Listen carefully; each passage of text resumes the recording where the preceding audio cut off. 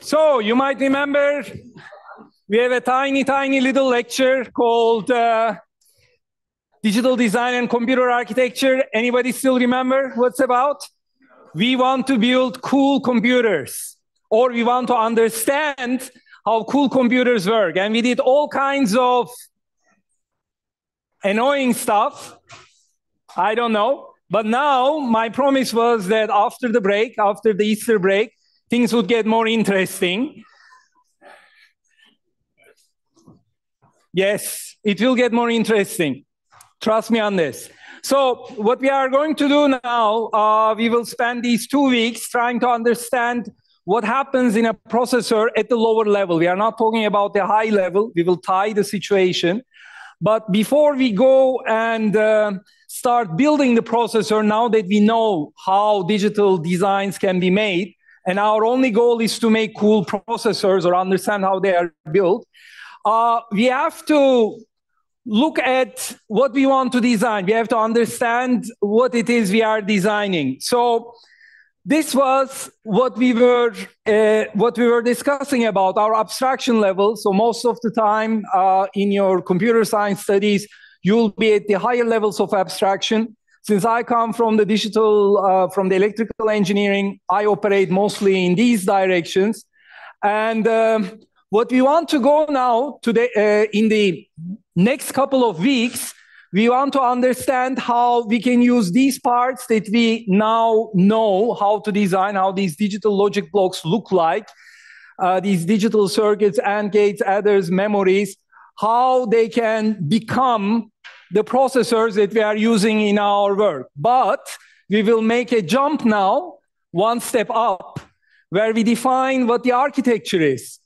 So that one is your view of what the processor does. However, while we are doing this, we will actually think about, we are not just designing any architecture, we have some concerns.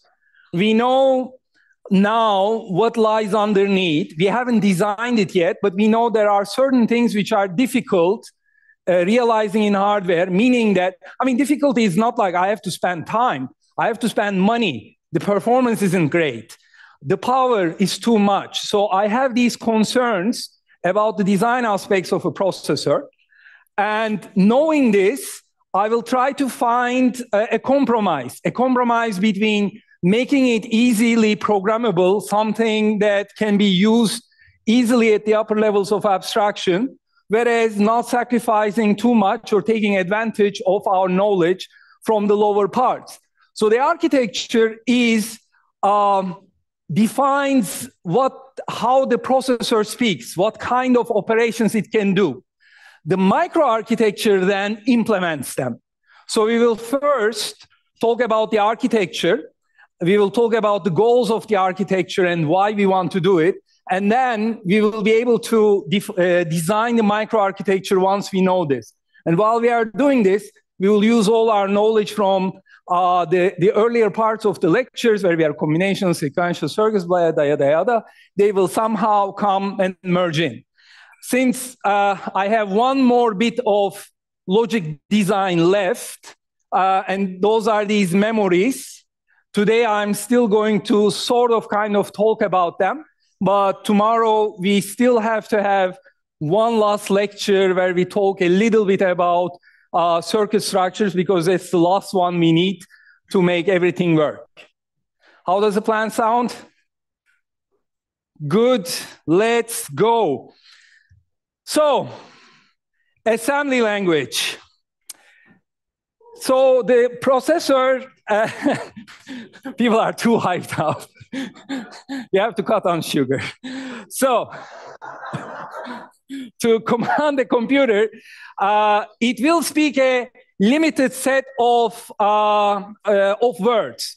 And essentially, instructions are its vocabulary. Those are the words it can speak. Those are the things it can do. And the instruction set is the entire dictionary of words that the processor understands.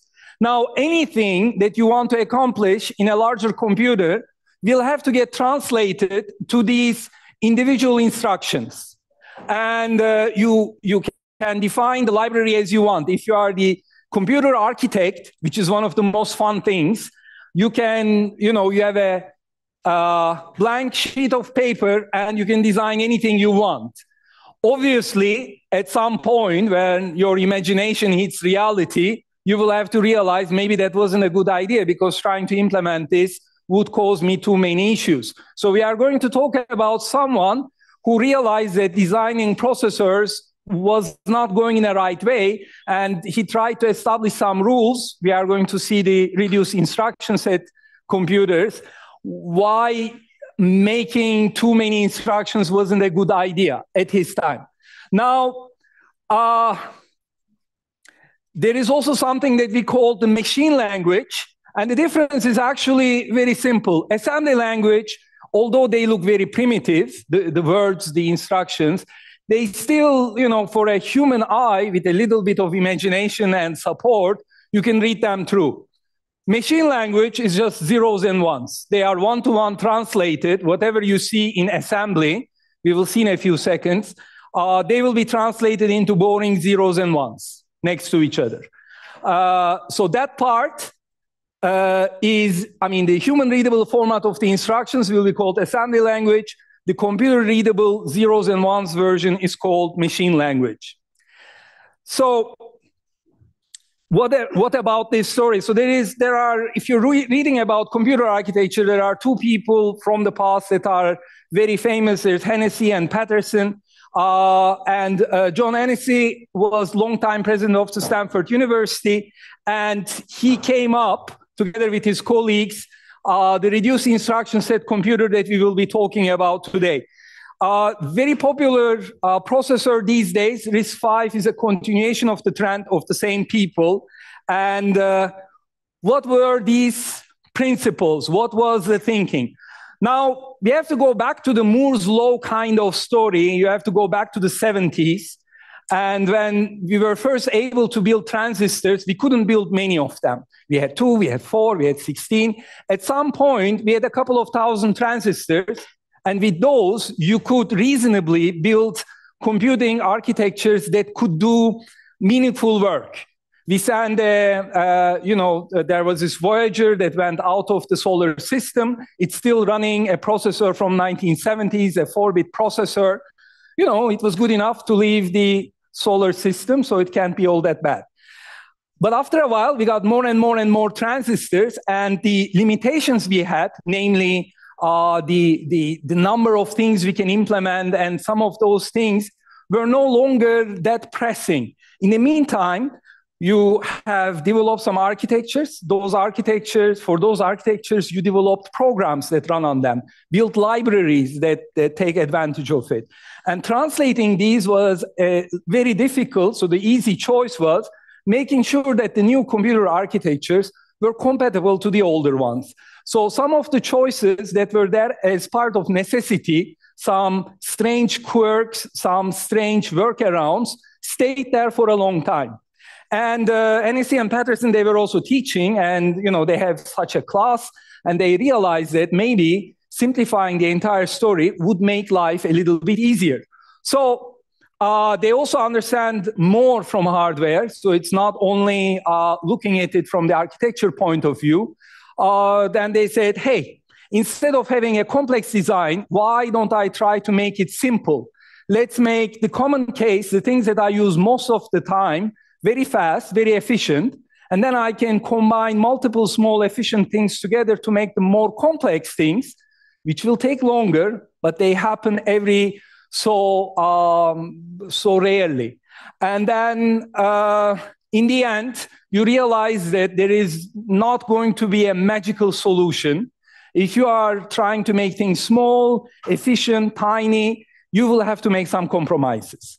So today, we will see what they came up with, why they came up with, and you will, in your professional career, you may not even be so much interested in how your high-level program is translated down into assembly and machine language. However, the architectural designs and the decisions that we discuss are more or less the same. People may end up taking different decisions, but there's not much difference between a MIPS and an ARM RISC-V processor in their design too much. Now, how does it look like? On the left, we see the high-level code, the very exciting addition, A equals to B plus C. And in MIPS assembly, this would look very similar. We have what we call a mnemonic. In this case, it's called add. We have a destination operand. The result will be written to A, and B and C hold the values we want to add them together. Now, this looks simple and boring. How do we do subtraction? Well, guess what? We have a different mnemonic, this time sub, ABC. Everything else seems to be exactly the same. Now, these two are instructions of the MIPS architecture, and there is a couple of them. The question is, how many different instructions do I need so that I can make useful programs? Do I need 5, 10, 1,000, 1,000,000? And what kind of compromises can I make so that these things can run faster? Now, one of the ideas that they started with when developing this architecture was saying, hey, I want to have a consistent instruction format. What are we talking about? When you will be encoding these, looking for chalk here, when you are encoding these, in the end, they will become all zeros and ones in a line. And they said, when we are talking about the 32-bit architecture, I want to make sure that the instructions can all be expressed in, let's say, 32 bits. Any instruction that I have should fit into this size. Is this mandatory? No. It just makes life easier. If you know that every instruction is 32 bits, well, easy. What's the alternative? Well, the alternative could be, if this instruction is add, read 5 more words. If the instruction is multiply, read 7 more words. If the instruction is string compare A and B, whatever, read 54 new words or something like that. I mean, the choice of things we can do is limitless. However, making sure that, you know what, no matter what we do, every single instruction looks exactly the same, makes life easier. Not necessarily for the programmer, but for the poor hardware guys who have to design it. And since this is a digital design and computer architecture class, we are in the position of designing them, and we will appreciate actually that there will be a consistent instruction format. The other thing is, you know, there's a lot of operations, A and B, A XOR B, A plus B, A times B, C minus D, whatever, where you have 2 operands and 1 destination. You know, 2 numbers come in, 1 number come out. So let's try to keep this. Let's try to have, as much as possible, all instructions in this format. So this is what they are thinking. And now you would say, but what happens if I want to do more? Like, I mean, you know, adding 2 numbers is fun, but what if I want to make something like this? Then you say, well, it's easy. I have an add instruction. I will add it, put it into a temporary variable, not variable. Okay, stress. And then I will continue the subtraction and have my result in the end. Now, yes? Modern processes also fit these principles that every instruction has the same size. No. I mean, it's a choice. And everybody wants to show that they are better than the other one. This works out quite well for microcontrollers and other things. What happens towards the end of the lecture, people from the Safari group will also explain much more complex architectures. There's all kinds of funny tricks being played. You think that the architecture is something, but in the background, it will be mapped to other architectures and things like that. I mean, this is in the 70s and 80s, we tried all the simple things and sort of exhausted them. If you want to be good, you really have to dig deep and do a lot of interesting things. It is quite common, though, because it works surprisingly well. Okay. Second design principle is make the common case fast. You look at a typical program, you see what happens when you take that program, compile it, it gets compiled down to assembly and machine language, and you see what kind of building blocks come up more often. And then you realize that, okay, I'm moving data back and forth all the time. I'm using these type of instructions. Let's make sure that these instructions are executed well, because they seem to be in the majority. And if I can make them better while sacrificing the performance for some of the others, overall, I might come out on top. So this is one of the idea. So when they were developing MIPS, they said, I want to include only simple, commonly used instructions so that the hardware that does it can be small, simple, and efficient. This means that I could implement them and run them faster. Remember when we were talking about the combination logic delays and everything? If the work that you need to do in a clock cycle remains manageable, then you can also finish that faster, meaning that overall you can do things faster. So as we saw before, you will do more complex more complex operations using multiple simple ones. Now, this is a little bit unfortunate because when NSC and Patterson, they came up with the reduced instruction set computer, that was something new because there were only computers. It wasn't like in the 1970s, people sat around the table and said, let's make a complex instruction set. They didn't do that, okay? They just made an instruction set. And after a while, people observed it, and they saw that that instruction set had too much variation. Instructions were of different length, the operands were different, it was encoded differently. And they said, look, we are spending so much effort and resources doing it, let's invent something new, call it RISC. And it sounded cool. And by definition, when you give an adjective to one type of architectures, you need something else for the others. And those poor guys got complex. You know, you're complex, you're not nice. But it wasn't like people set out to make a decision and saying, I want to make things complex. I'm just trying to protect the poor cis guys. The very common example is Intel's x86. This is what you see in most Intel computers, although it also evolved around the time a lot. And just to, you know, protect the poor Intel guys, really, they didn't want to do it complex. They were forced to, due to the, let's say, technical capabilities of the systems at the time when they were building in the 70s, 80s, they were forced to make some compromises that didn't age well, let's say, because once you had too many transistors, those tricks were not necessary, maybe strictly necessary. And since you ended up trying to be compliant to the old architecture, it grew, let's say, awkwardly. When you make a fresh start, of course, you can, you know, make your decisions new. Okay. Now, any operation, any kind of pool, addition, subtraction, multiplication, FFT, whatever, it needs data. It needs operands that it can take, modify, and then later put aside. Now, where can you find the operands? We saw during our lectures, we had these flip-flops, and a collection of flip-flops we refer to as registers. So everyone could hold one bit, and we said, hey, that's a place where we can store some data. Yes, sorry, question. With so Intel instruction sets change with newer generations. Do they always just add on, or do they kick out some old instructions?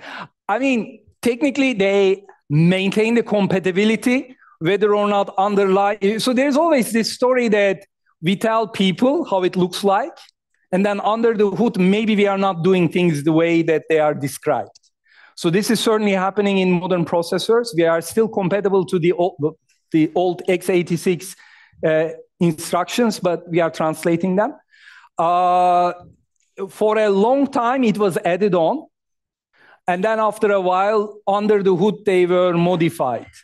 You can also make the argument, if you look at the modern RISC-V or ARM, which are known to be RISC processors, and you know, add a couple of extensions and say, how come 460 instructions is still reduced, right? The arguments from the reduced instruction set came because you could print all the instruction set onto one A4 sheet of paper, which, by the way, we also usually give as part of the exam so you can look it up, so you don't have to memorize. So that were the times, but then they added more and more and more. Anyway, coming back to the operands, we can pick them from registers, which doesn't really, I mean, if you think about it, they were kind of funny things. In your laptop there, I mean, where is the flip-flops, right? I mean, it's not something you identify with. So most of the data resides in what we call memory. We are going to talk about how it looks inside tomorrow. Suffice to say, larger amounts of data can be stored in memory. It is just not as fast and immediately available as registers. Then, during programming, for a surprising number of times, you also use constants. You have a for loop, you start incrementing by 2, 4, 1, whatever. So in those cases, you don't maybe need to load the number from a register, from a memory location, but it can be part of the instruction. The instruction can say, please add 2 to the number. Please subtract 4 from this number and write it somewhere else. We call these constants, or in most of the architectures, they call them immediates because they are immediately available. They are part of the instruction itself. In other words, they will be somewhere in these 32 bits. We will hide the constant that we are going to use in our operations. So this is going to be a theme, and this theme does not end, actually. It's one of the most annoying things in computer architecture is how can I access the data? How can I move data across different systems inside a computer, inside a laptop, so that I can process them? We can build a lot of processors that can churn a lot of data into useful knowledge, if only they can get enough data. And the main memory in your computer, located as like these big cockroaches somewhere in there, takes actually quite a bit of time to transfer its contents to where the computation takes place. If we were to do this for every instruction, for every operation, everything would take too long. It would be something like, okay, let me add 2 numbers. Give me 1. Hold on a sec. Let's go to the main memory. Hello. A, please.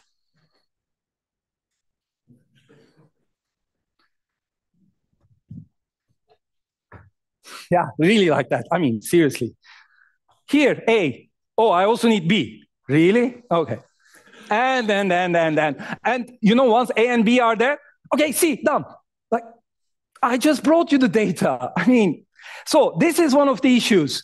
What happens is then instead of going this long way to the memory, we will see also other in-between solutions, but inside the processor, we have some of those flip-flops, some of those registers that stand very close to the operational units.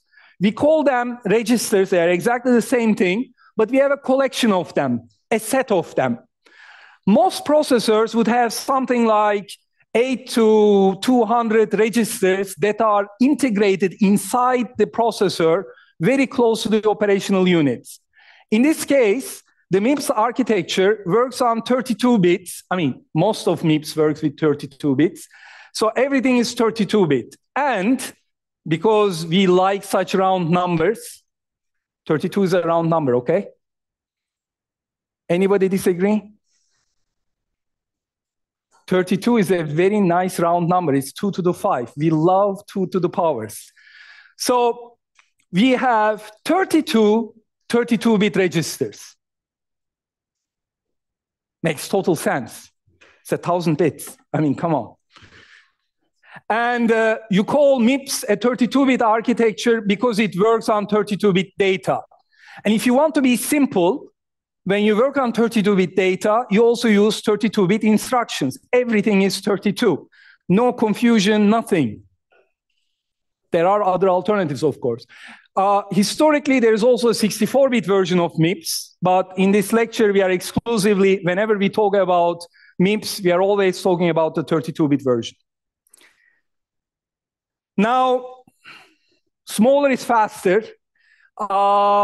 You could have found any number of registers to put into our processor, right? I mean, I could have also said, let's have 1,000. Why not? Let's have 5,000. It's just like whenever you need to look for something, if there is, I mean, the example is quite good, actually. If there's 1,000 books on your table, trying to find the book you're looking for will take longer. If there's only a few of them, you will be able to immediately access the one that you are looking for. So there's a compromise to be made. Of course, you want to have as much data as close to the processor as possible. It's just not going to work. So you have to make a compromise. Now the question is 32 good? Would 16 also work? Or do I have to have at least 64? Now those are interesting research questions. Those are things where computer architectures like grind their teeth and have arguments and other things. If you're the boss, NSE Patterson, whatever, you say, my architecture uses 32-bit registers, end of story. And there you have. Now, you have 32 of them. Anecdote, if you go back to, let's say, my time being a student, we had processors which had 3 registers or 4 registers. So once you come to 32, in those days, you're all of a sudden like, 32, seriously? What will I do with all those registers? And people start saying, you know what, we should maybe specialize. So if you look at it, these are the register numbers, starts from 0, goes to 31. And let's look at the first one, 0. The first register is not even a register. You cannot write to it. It only holds the value 0. I'm sacrificing 3% of my registers just to hold the value 0. Because all of a sudden we didn't have any registers, and we said, here is 30. Okay, let me use this as 0, and let me use the next. No, and then they realized that there is so many. Let me maybe give them some special purposes. Not that they are part of. Not all of them are part of the microarchitecture, but it's an agreement between, let's say, programmers that they will use it in a certain way. Now, next week, we will see how programs get translated into assembly. And there we will see the differences between what we call these S registers, the T ones, the A ones, the V ones, the SP, the RA.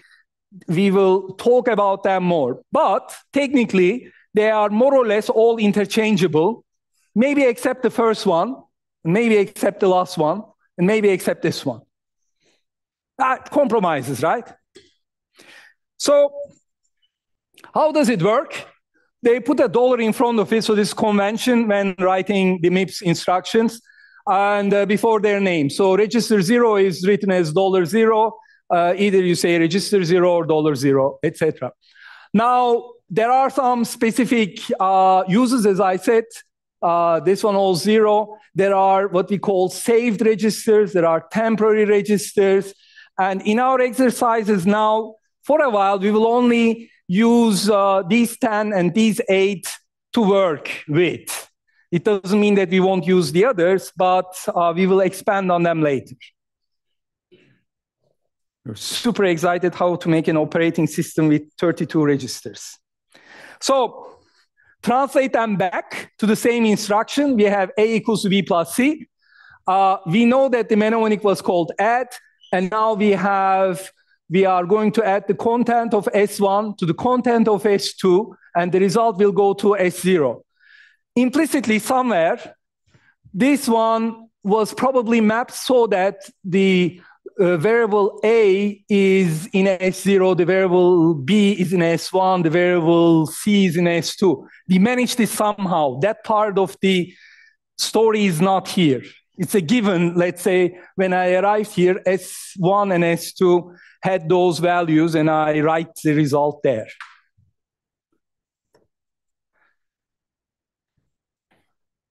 Still okay? Okay. So this looks good. Of course, all our programs will only use 32 values.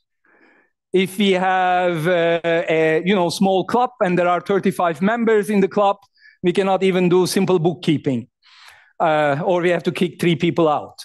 And that's not very nice. So we have to be able to transfer from the memory data into those registers. Now, we also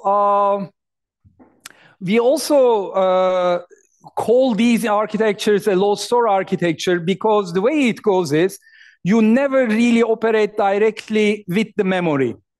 You copy from the memory into the register, and you operate on the register, and once you are done, from the register, you copy back to the memory. Why is that?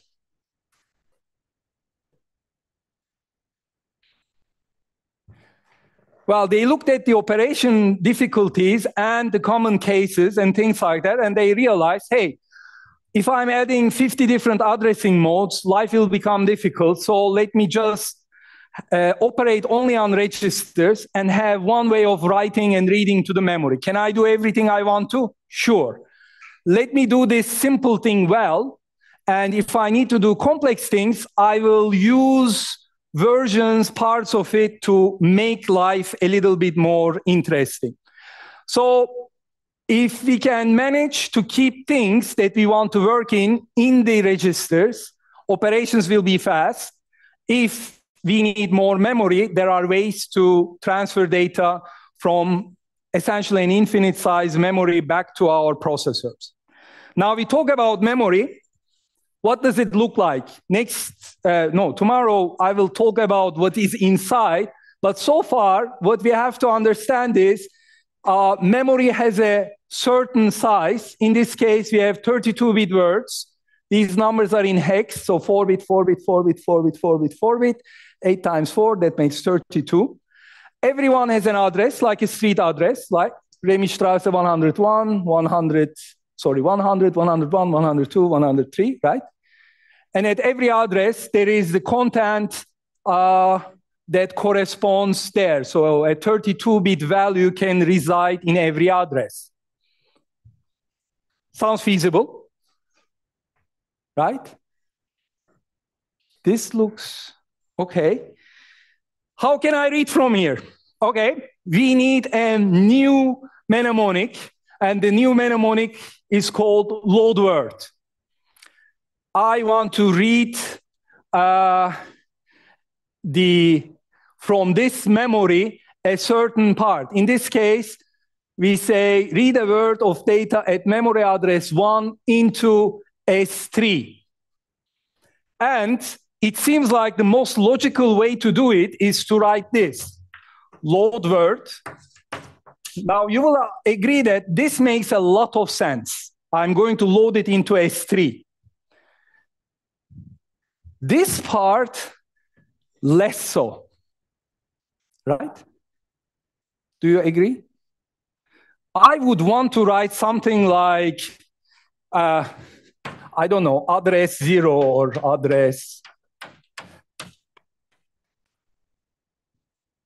something like that, right? The address of the, address 1, sorry. What am I doing?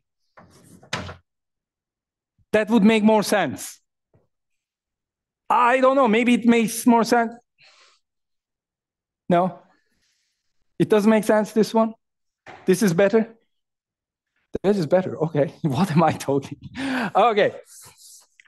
The way this works is, we have a base register. In this case, we are using our special register, which is called 0.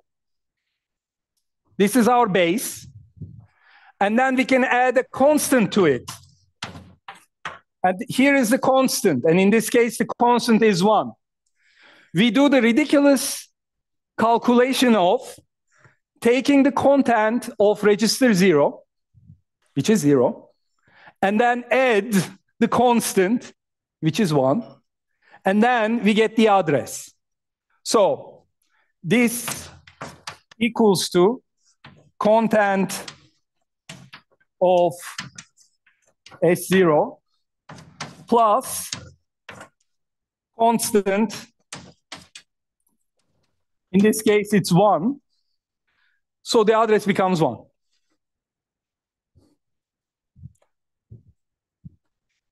Yes? How large can the constant be? We'll come to that. It will be 16, I guess. 15 bits, 16 bits, plus minus 32,000. Not so bad. How do you choose what would be the addresses? How? Sorry? How do you choose what will be the addresses? In this case, I want to go here. Somehow, you know, I woke up and I said, I'm writing the program, and I said, I want to know what is here in the memory in the address 1. I mean, I'm not discussing how I came up with this address because it came out of the rest of the program. We will see examples, especially next week when we go more into how programs are translated, how are arrays translated, where it is located, and then it will make sense. Now, this is really, what I wanted to show is, this is really a weird way of doing things. Wouldn't it be easier if I just wrote the address here, like I did before? You might say, when you are reviewing this in July, and it's hot outside, and saying, why are we doing this? The reason is, we want to keep the number of instructions little.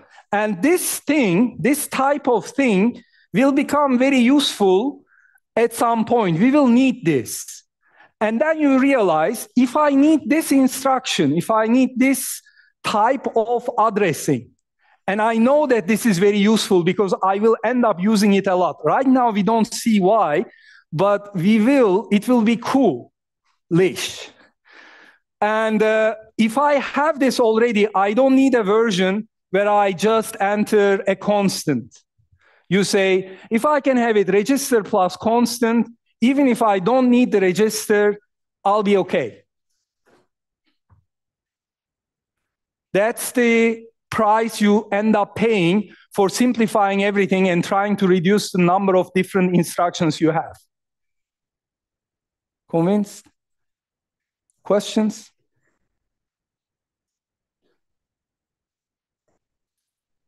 No? Okay. I hope I didn't lose everybody. So here's the explanation once again. I promise I won't go to the... Yeah. So the same story, memory address calculation. At the base address is in the register. To the offset, it's a constant 1. So the address is whatever is inside this register, and this is a special register, its value was 0. It doesn't matter. I mean, whenever you turn it on, it will always be 0. I add 1, I get 1. And now I know where to read it from, and this is the location where my data is located. So when I make this read, when this instruction is finished, S3, my register, will contain the value what was here. So this is the F2, F1, AC07. Now, I used $0 for the base register. It could be anything.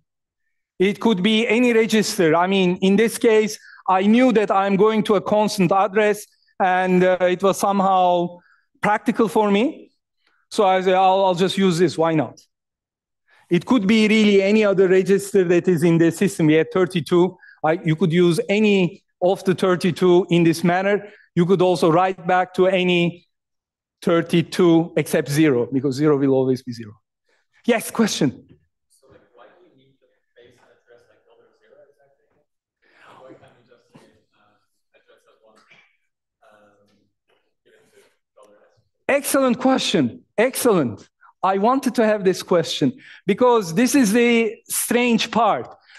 What you have to understand is this type where we have a base plus an offset will be needed. Next week, you will see so many examples where this comes super handy. I need this.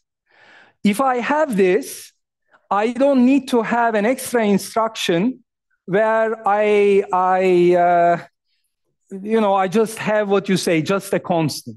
It would be possible, but then I have another instruction, and you realize that both instructions could do exactly the same. It's just for a poor student, it just looks like unnecessary work. And it is, I mean, for those rare cases where you know the address exactly, and it's a constant value, and it could be encoded into the space available, you say, this seems to be overly complicated. It is not the most direct, most simple way of doing it. However, it makes very good use of available resources. You need that type of instruction for other things, and since you have that, you can go into the, let's say, inconvenience of adding a dummy register here to which you add a constant. But it's an excellent point. I mean, it should bother you, honestly. But it's part of the package, part of the compromises that were made. Now, we read, writing is going to be very simple. We call them stores, so we had load, and then we have the stores, and it looks exactly the same. We write the value held in T4 into memory address 7. Now, this is our base, plus 7. Sometimes I realize this causes confusion here in the class. Back in the day, a lot of people use C, and this is like, let's say, the C notation for hexadecimal, putting 0x. It was meant to make life easier for people. Maybe I need to update the slides. Anytime you see 0x, we are trying to say it is hex. Yes? What's the default base of a number? Before we have just one, is the default base 2 or 10? Good question. This depends on, this is for you, for humans to read it. And there would be an assembler that takes the code. Honestly, I don't know what the default is. I wouldn't be surprised if it is that type because MIPS is from those years. I wouldn't be surprised if the default is decimal, but they accept this. And in a lot of memory operations and things, we would be interested in hexadecimal notation just because the numbers are very long. Decimals will pop up in structures, in structs, because you know how many words you go back and forth. But a lot of times you will see this. It could be part of the MIPS assembler definition. Okay, so this is the same story. Memory address calculation, base address at the offset. This one holds 0 plus 7 makes 7. And yeah, here, that's the answer. The default is decimal or hexadecimal. And it's not written here. So this is third, fourth, fifth, sixth, seventh, somewhere here. Now, whatever was in T4 will end up in that memory location. There we did it. We did some great work. And I think this is a good point to take a break. And then we will continue at 15 past, where we make life a little bit more interesting.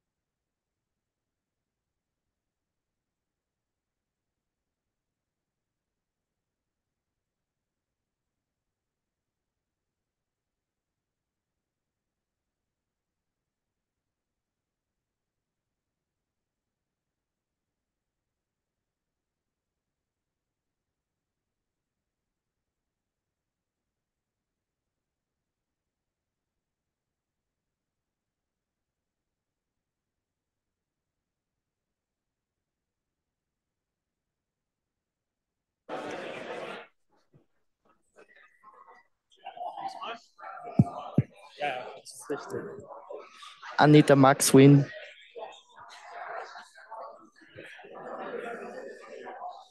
Stell mich auch mit Namen vor. Stell dich mit Namen vor, sag schnell was zur Funktion der Sprecher und dann gibst du mir und ich sage. You need to shut them up. Yes. Okay, everybody, let's get going. And before I start, you have some colleagues that want to say a few words. Hi guys, we're Julius and Salomon. I'm Julius, Aram. I'm Julius, that's Aram. And we are this semester spokespeople for DDCA.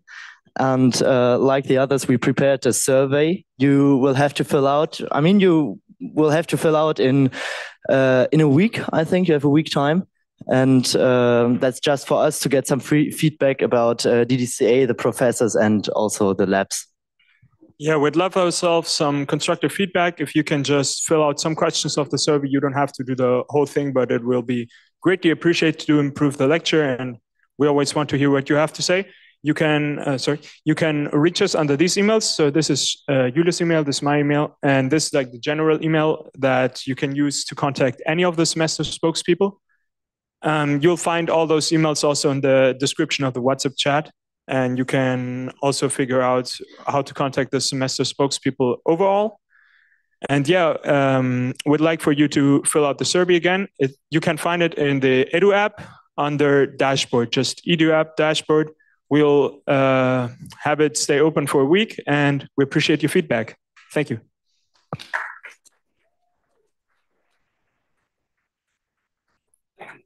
Thanks. The feedback will be completely anonymous. I didn't hack anything. I don't have the passwords, if you believe that. Okay. Now, we do this a lot. I'm sorry, it's kind of a habit. We start explaining things which makes a lot of sense. Well, not all of it makes sense, but we start simple, and then we make a mess of things. So I want to keep up the tradition. And notice that this memory addressing only allows you to address 32 bits at a time. However, if you are like more byte-oriented, you say, but I want to be able to access individual bytes. I don't want to read all 32 bits. I want this byte. So there's 32 bits, is 4 bytes. So there's this byte, this byte, this byte. There are 4 bytes in it. And why do I have to always read 32? I want to be able to read every byte individually. That's a choice. That's a choice you make. And in MIPS, they decided that they want to have this choice. They said every byte should have its own address, not every word. So, this is, one of them is 0, 1, 2, 3, and then 4, 5, 6, 7, 8, 9, 10, 11. So the word addresses end up incrementing 4 by 4 because every memory location holds 4 bytes. So the next location starts from address 4, the next location from address 8, the next location from address C, meaning 12, then 1, 0, etc., etc. Notice that whenever we write numbers, addresses, data, unless it's very, very small, like 0, 1, 2, 3, 4, we usually consider them written in hex. The book and sometimes also my slides aren't that consistent, so if you want to complain. So these are the words. So the first word occupies 4 bytes. The second word occupies 4 bytes, etc., etc.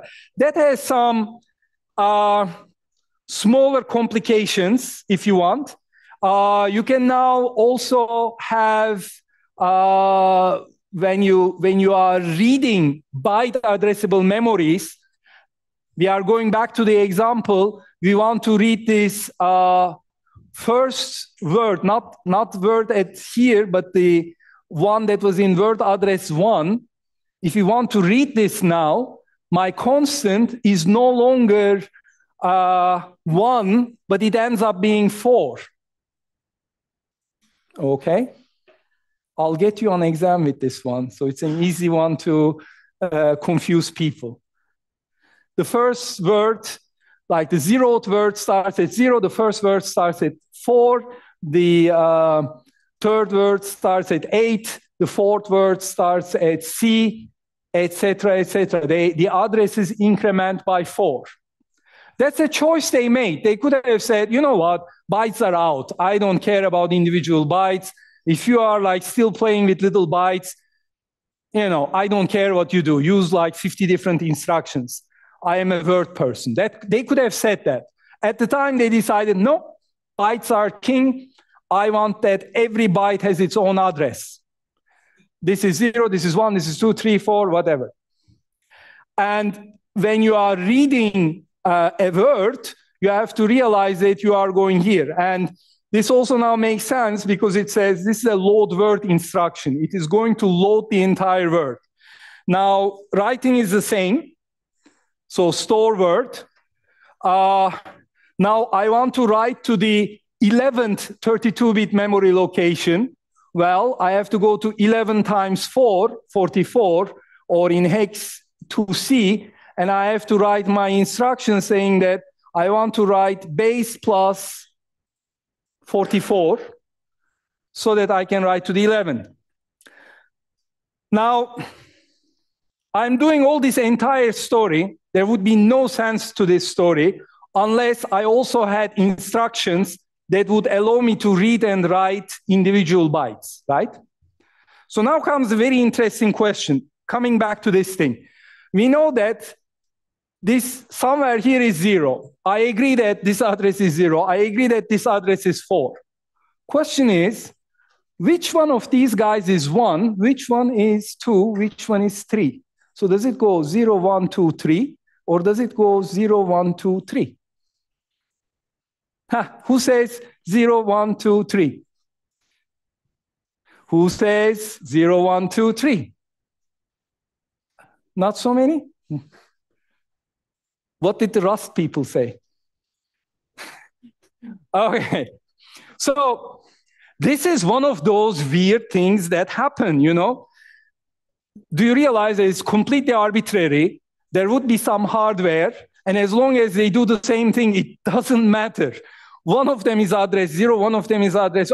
Who cares? I mean, the moment you address it, you will get the right thing. Now, this thing started a little flame war because technical people cannot live without having to discuss these things endlessly. And this is the endianness war. I mean, you know, you have it in every trial. Should it be left hand or right hand? Should it be VI? Should it be Emacs? Should it be... Yeah, okay, there you go. Should it be Rust or anything else? Whatever. So they fight and fight and fight. And this is like one of the most useless fights in the history of fights. But they do. How to number bytes within a word. Big endian has the writing as 0, 1, 2, 3. The little endian has it here, 0, 1, 2, 3. The name actually comes, let's go to the next slide. It comes from the Jonathan Swift's novel, Gulliver's Travel. Who knows Gulliver's Travels? Who thinks it's a child's novel? Who thinks it's a political satire? Okay, it's a political satire. And he wanted to point out how useless some of those discussions are. And there, in this fictional world, there were these two countries that were at war with each other over generations. And their beef was, what end of the egg do you crack when you want to open the egg? Was it the pointy end, the little endians? Or was it the rounder end, the big endians? And, you know, that was their religious issue. And in this fictional story, two different countries were at war with each other, killing each other for years. So it doesn't really matter what addressing type is made. The only issue becomes when you are exchanging data, let's say written, formatted, between two computer systems that use different endianness. At some point, IBM used one endianness and Intel used the other endianness.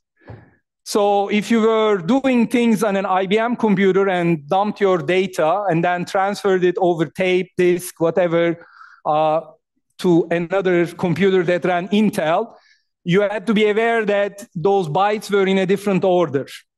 It wasn't so difficult because, you know, you would have different programs. You could select and say, hey, this was from IBM, change byte orders, or do it that way. Once again, it doesn't matter which one is used, but it ends up making this thing. Here is the story. What I'm going to do now is I'm going to write the content of T0 to this address. This is the word. And then I'm going to load 1 byte back. Essentially, I'm writing to this big address, this value. So it contains 2, 3, 4, 5, 6, 7, 8. So this is written correctly. Why? Because it's the word address at 0. It will always be written correctly. That's not the issue. The problem is which byte address I'm reading back. If it's big endian, 2, 3 would be 0.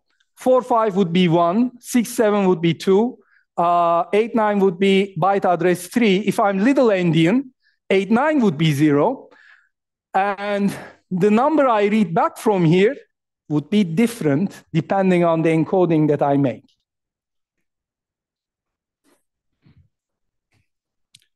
So this is what you end up getting. And well, is this a big deal? This is not entirely true, though. You wouldn't be having these issues because there are already assemblers, compilers that would compensate for it and put them also in the right order. Those things are also being made. However, this discussion is only an issue when you move between two different systems that were implemented differently. So if this side of the room made it big endian and this side of the room made it little endian, and you wanted to transfer your grades, some of you would get good grades and some of you wouldn't. Okay, so we saw some different types of instructions, and we realized that although I wanted to make all instructions look the same, so I wanted like this 32 bits to represent one instruction, and I was having like these good feelings. I think in 32 bits I can make every instruction. And then you realize that like what I did for add and sub and what I did for load and store were not exactly the same. And say, these use 3 registers. You know, there was $0, $1, $2. And this one used like 2 registers and a constant. So you realize, okay, maybe one instruction type is not enough. Maybe I need to make more than one. But maybe let's not make it 50. Maybe we can limit it to 2, 3, 4, like at most 5. Okay, 6, you know? So that kind of mentality is here. So we want to keep the number of instruction formats small. Why? Because whenever I see a sequence of zeros and ones, this is what an instruction is, I need to understand what's inside the instruction. And I don't want to spend an enormous amount of time trying to figure out, what type of instruction is this? Because trying to figure out would mean AND gates, OR gates, combination logic, delays, area, power, glaciers, melting, all those kind of things. And we don't want that. So we are trying to keep things smaller. Now comes funny things. We already saw the constants or immediates in the load word and store word. And you will realize when you're writing programs, we use an awful lot of constants in our calculations because, you know, there is an array that you increment by certain amounts because you go through the array, or there's a structure you go through. So why don't I add also an instruction that can add not the value in the register, but directly with a constant? Add immediate. Ha, such a nice name. So you take whatever is in S0, add -12 to it, and write the result to S1. that is B equals to A minus 12. Assuming that obviously A is stored in S0 and S1 holds B, this one would work. Yes? We can do it with the normal add, but in order to put it into the more normal add, somehow we may have to move the value 4 into one of the registers. We need to do this somewhere. I mean, some register like T4, you like T4, right? The T4 doesn't magically hold the value 4. Somebody has to bring the value 4 to the register. So that would be one additional step. And you realize, hey, I already, because of this guy, I already have an instruction that uses one constant and 2 registers. If I already have instructions that use 2 registers and a constant, I could reuse that constant and maybe instead of loading a word, do something else. So that I'm not wasteful. I have already something that looks very similar and I can take advantage of it. Now, all of this, what I'm saying, makes more sense once you see the complete story. I agree. I'm slowly trying to bring you into it. But this is what's behind it. The person is, I mean, me, I'm not telling you the whole story yet. I'm trying to slowly convince you that this is a good idea. Who thinks so far MIPS is good? Oh boy. They are far away, they don't hear, so they, they think I'm telling something else. Okay, so there was this question, how large is the immediate? Well, it's a 16-bit 2's complement number. So it can be anything from plus 32,000 to minus 32,000. Do I need a sub-E instruction? Who thinks I need a sub-E instruction? Not a single person. You're the only one listening. Do we need a sub-E instruction? Sub-immediate. Who says yes? Yes, they decided that we don't. Don't laugh at the guys. I mean, come on, no, that's not fair. These guys had some civil courage and they said something while you were browsing your Insta pages. Those guys actually said something. Come on, don't be mean to them. Why? I'll say why you don't, because the immediate can be positive or negative, right? So instead of having a separate instruction that subtracts, you could just play with the sign of the immediate you are playing with. So if you want to, subtract minus 12, I love this class. You are looking for a moment to laugh at anything. Phone ringing, let's laugh. Positive.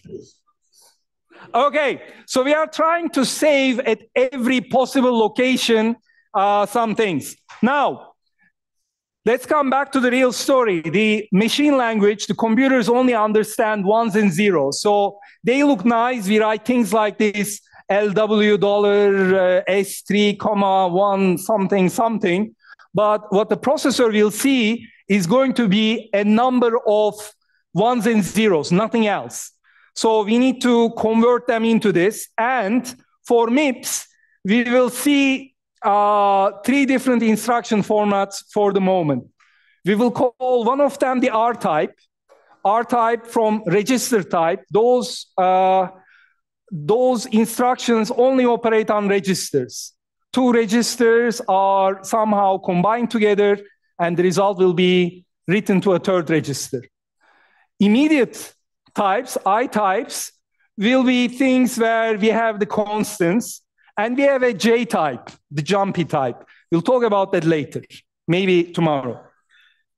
Okay, so let's start with the R type. I'll just, because I like my chalk, I'll just try writing here R type. And I need 3 registers, right? I need register 1, register 2, register 3. How many registers do I have? 32. How many bits do I need to select or to express 32 numbers? I mean, the number up to 32? 5. So 2 to the 5 is 32. So I need 5 bits to specify which register I want. So you say, okay, here in my R-type thing,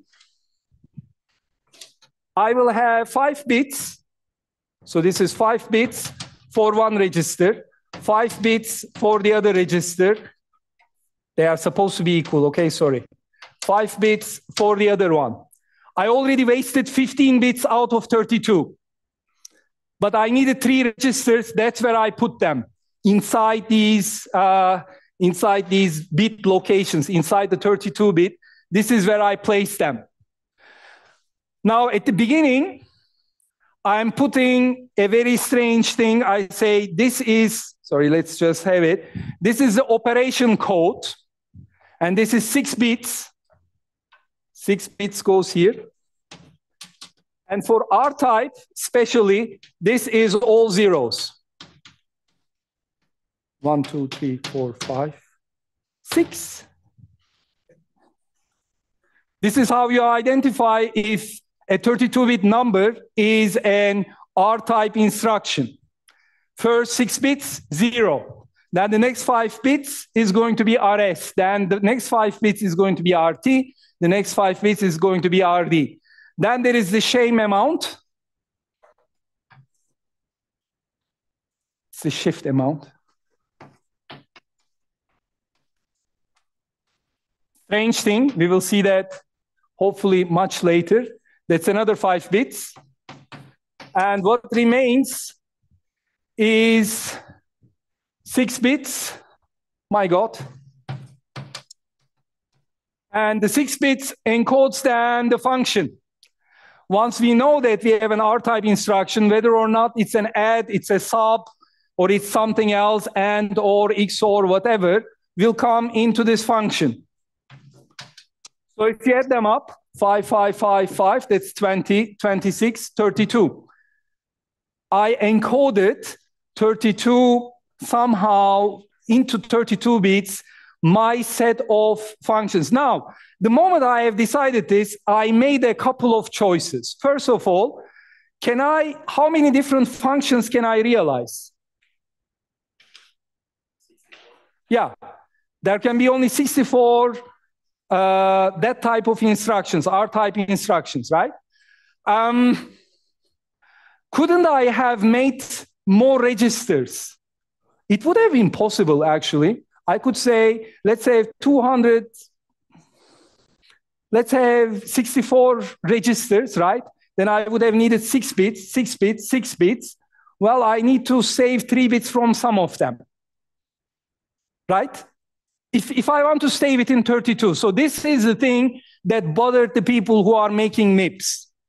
They said, I want to make sure that all instructions fit into here. Is this necessary? Absolutely not. But they realize that if they manage to do this, it will be efficient, small, cute, nice, writes good papers, whatever. And so that was a design principle. It's like guiding idea behind the choices they made. Let's try to stick this. And these end up being compromises. You realize you cannot have 10-bit registers, you cannot have 1,000 registers. It won't fit. There's not enough room to put, well, you could put, it's 32 bits, you could have 3 registers and nothing else. Basically, you have 2 bits, you can do, I don't know, not much.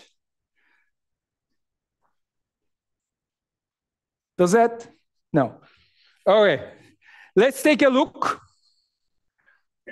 Here at the very top, add $S0, S1, S2. Now, we already talked about that the first 6 should be 0, right? Then there is RS, RT, RD. So the ordering, do I have another one? Yeah.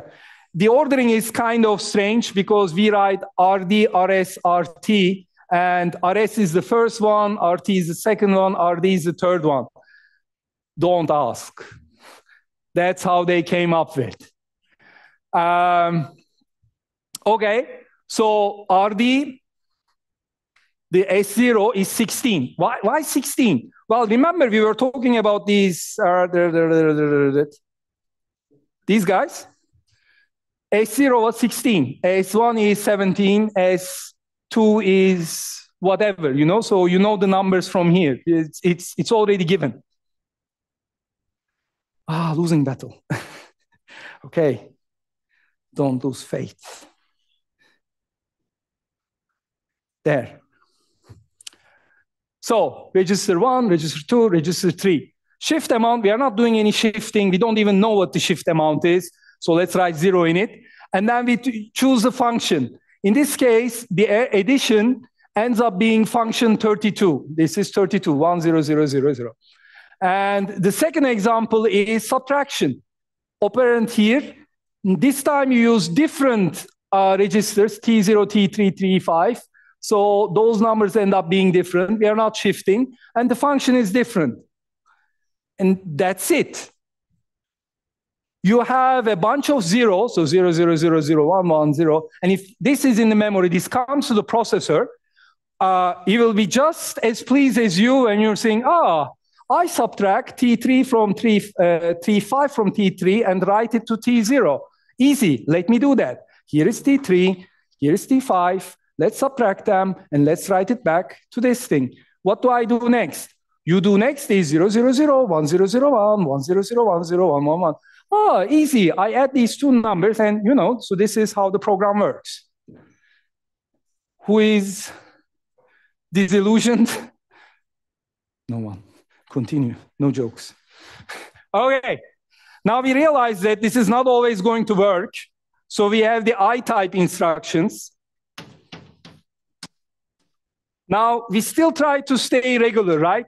So the first 6 bits is now going to tell us which operation it is. It cannot be 0, but it can be something else because this one, other than 0, is going to tell us whether or not we are loading, storing, adding immediates, not subtracting immediates or something like that. And I need 2 registers, RS and RT. It's good because I already had them here. So this is RS, RT, RD. So, this is the RS, this is the RT. Now you calculate 6, 5, 5, that's 16, right? And the rest? Well, the rest can be immediate. That's my constant. This part, I can do whatever I want. This one is available for me.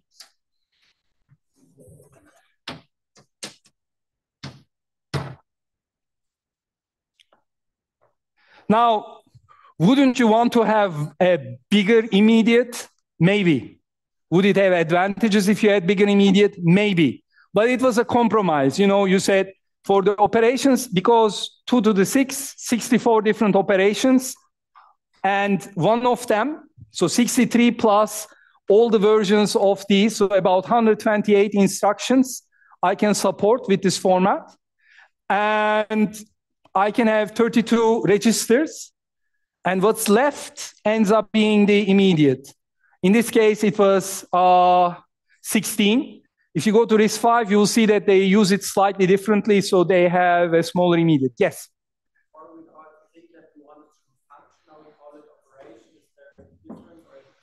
That's just me misspeaking. I mean, these are, single instructions.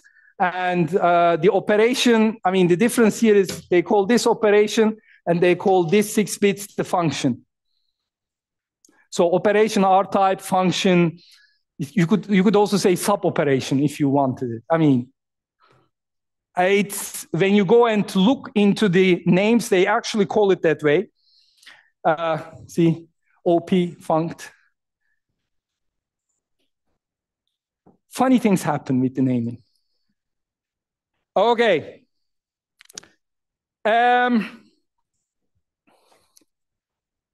Now, it's again the simplicity. If you think about it, you get a 32-bit number, and 32 bits is a lot. If you have to understand what the instruction is by going through all 32 bits and say like, what does bit 31 say? It's a 0. What does bit 17 say? It's a 1. But here, it's actually very simple. You get 32 bits, look at the first 6. The first 6 is going to tell you what's happening. you're already smarter with only looking at 6 bits. And you might only be caring about, let's say, R-type operations. So you say, hey, wake me up when I see all 6 zeros. That's when I go to work, baby. Anything else doesn't interest me. Or vice versa. Losing game. Okay. Here are some examples. And they're not so exciting, but let's try to take a look. First of all, we have to notice the different order of registers in the assembly and machine codes. In the machine code, we have already decided this is RS, this is RT, but sometimes you use RT here, RS here. Sometimes you use it differently. So, yeah. You know what the instruction means. You say this word is going to be written to what is inside this register plus the immediate. This thing is going to be written to what is in this register plus this immediate. I'm going to take the content of this register, add to this constant, write it back to this one. This is what it tells. And once you go, you see different operating codes. The first two are the same. The operating code is 8. In MIPS, 8 means add immediate. 35 means load word. 43 means store word. I'm pretty sure there was a big commission to decide what numbers get assigned to what instructions. And these are the registers that are not so exciting. If you see, I always have 2 registers. These are the numbers. This one is the easy one, right? 0. Register number 0. There you see. And then once you have them, those decimal numbers you can directly convert to binary. And then you have your 32-bit instructions. If you are a processor, what you end up doing is you will get a stream of these instructions that tell you what to do. The program will be a continuous zeros and ones coming to you at full speed. And at every instance, you will have to look at it and decide what to do. I'll add, I'll subtract, I'll explode. Sorry, question?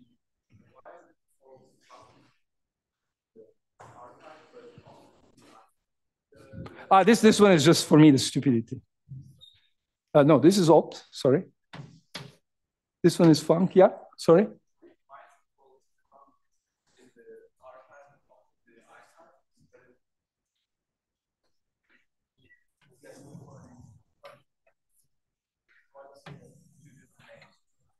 So this is a function.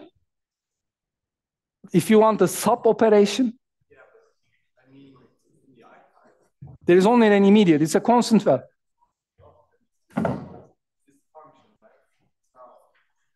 Well, you can take, this is also the op.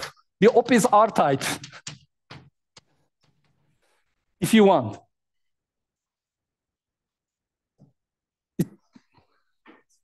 I mean, it's a special operation. If the operation is all zeros, you look at the function. Why not? No? You don't like it? Okay, what do you want me to do? I mean, no, seriously, what is the better choice? Sorry?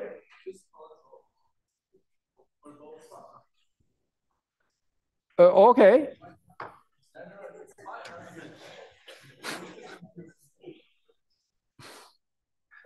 You want this, I'll say op, func,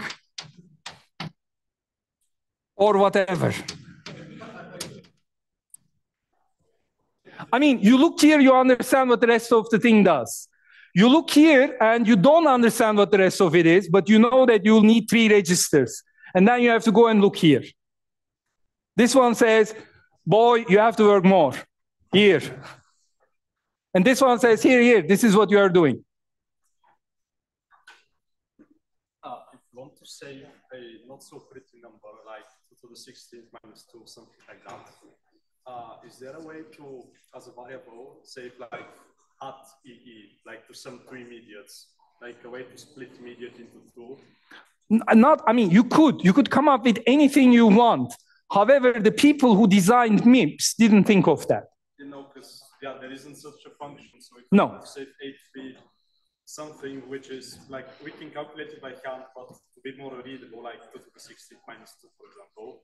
Like I could just write the number itself, but if I want it to be readable, I can't do that. I need to you can do it in a couple of steps, right? You don't have to do it once. So there is an immediate function. No. No. So this is, I mean, those are good questions. Why isn't there a function like this? It boils down to the following, actually. Do you care about how fast your program works? Yes. You have your application, you write your compiler. We will discuss about this when we talk about, in 3 weeks, we will talk about more advanced processors. And you want to see how fast it works. How fast does it compute? How many seconds does it take for it to finish this job? And you can make different choices than the choices you make, and you can experiment with it and realize and say and show to the people, if your applications require, there's a lot of funny, let's say, cryptographic functions that always require that kind of numbers, and saying, you know what, we could extend the instructions by a special immediate, which I divide into 2, and helps me, let's say, compress the size of the program. These are completely valid things, and we do this all the time. We spend a lot of time trying to figure out, is there a better way to do things? I mean, completely valid questions. Allow me to go a few more slides. Now we have another one. This one is, again says op. I'm sorry for all the op haters. There is a J type, the jumpy type. And it has again the 6.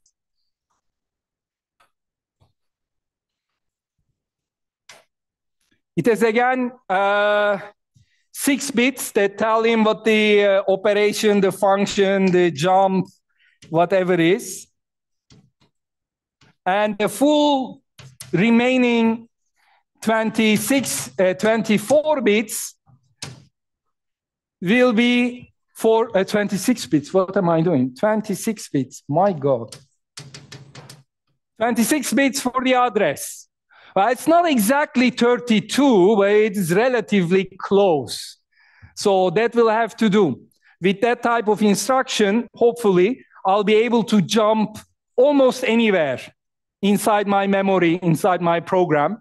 And I mean, it would have been great if this was 32, but 26 is also not so bad. The good news is, for all 3 types of instructions, when you look at it, the first 6 bits tells you a lot.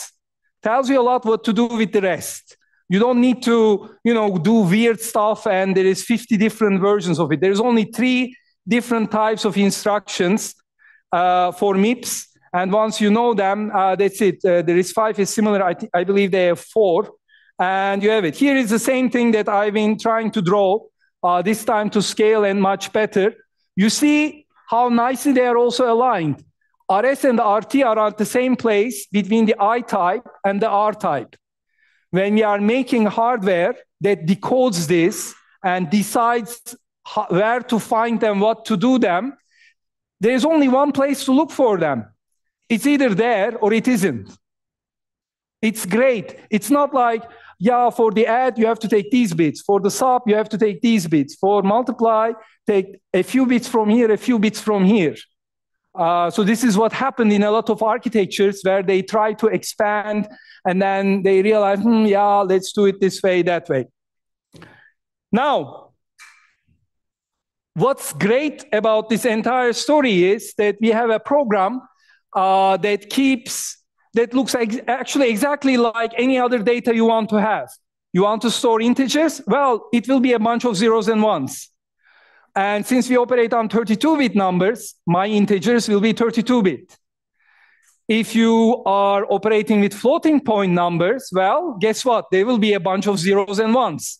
They will be in the memory somewhere, and you will operate on them, write them back, but they will exactly look like this. And we have seen enough examples where addition, load word, store word, whatever, they're also a bunch of zeros and ones. And so you can store at the same memory, you can store both data and memory. You just have to know how to interpret them. Where is the thing that tells you what to do? Where is the thing that is the data your messages, your matrices you want to calculate, your values you want to store, you will have to decide on this thing. Now, somebody was asking how to run a program. Well, what you have to do is, at some point in your memory, you will store the program. Those are the ones and zeros that corresponds to these adds, loads, and things like that. They may not look like they do much, but those instructions are, a few more, are sufficient to do more or less everything you want to do. And then one by one, you will go through them. You will read one instruction, do something, another one, do something, another one, do something, and continue. So you don't need to rewire the hardware. You can just change the program, the ones and zeros stored in the memory that corresponds to your program. And the processor hardware finds the instructions in the memory. Now, where does he find them? Well, someone has to point them where the program is. So there is something that we call the program counter, which is a separate register. It's not part of the 32. And that one will tell you where the next instruction is to be found. Remember what we talked about sequential circuits? They could be, the flip-flops, when you reset them, there could be anywhere. So if you reset a MIPS processor and don't do something special, when it wakes up, it could go anywhere. But we know that we can use a reset signal to tell him where to start. So by convention, MIPS programs are located at this address. Again, huge commission sat down and chose this address. But 0040000 is the location by default. Whenever you press reset, the program counter will go back to this value. You release the reset, he will say, what's here? That's my first instruction. Let's see what I'm doing. Am I booting an operating system? Am I executing a virus? Whatever it is doing, that's where I will start. So your program, well, you will most probably not write in assembly. Your program, we will come to that end of next week. You will write in C, Perl, Pascal, whatever. It will get compiled to these assembly. From the assembly, there will be the direct hex translation of it. That one will be magically placed into the memory to the correct address. The program counter will be reset. And the first thing he sees is this 8C0A0020. Don't be surprised. It says load word 32 offset from 0 into T2. That seems to be the most important thing to do, because the moment he wakes up, that's the first instruction that he will be doing. Now, this is, again, how to interpret it once you have your hex number. So this is your hex digits. You can convert it to binary. So I'll just take the lower one, 02F34022. So the first 6 bits, 00, R type. The next one says the first register, the second register, the third register, shift amount 0, and then the function is 34. 34 is subtract. These are the registers that are involved, T0, S7, S3. So he wants me to do this subtraction operation. Believe it or not, this is what the processor will end up doing. He will take those 32 bits at every step, read through it, understand it, decide whether or not they are doing an R-type, I-type, J-type operation. If it's an R-type, there is more things to be discussed. We'll have to look at this sub-operation function. If it's an I-type, he already knows what to do. It's either a store, load, add immediate, whatever. Or we are jumping somewhere. The jump will modify the program counter, and then we will be done. So, what did we learn? First of all, important things. We discussed byte addressable and word addressable memories, locations. We said that for historical reasons, MIPS is byte addressable. We looked at 3 different types of MIPS instructions. We didn't go through the entire list. We will do so in exercises, as well as next week in the lectures, or maybe even tomorrow. We have R type that operates on registers, immediate type uses constants, and the jump type we didn't talk about yet, which will be this. Thanks a lot. Next week, tomorrow we will continue with memories and then go into programming.